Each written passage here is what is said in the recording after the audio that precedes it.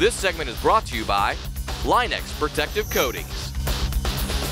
A lot of excitement this year at SEMA in Line-X's booth, and someone to break it all down, I've got Spike Magnuson, the Vice President of New Product Development. Spike, what are we looking at? Well, this is a Dominator from the Storm Chasers, and what we've done is we've coated this whole vehicle with Line-X's brand new product, XS650. So what is XS650? XS650 is a new product for us. It's an aliphatic, and what an aliphatic is it's a color stable material. So we can spray this from 20 mils all the way up to 300 mils, and the colors all the way through. So you can keep your identity through color on any job you want to do. So I wanted hot pink. Did you make that happen? Absolutely.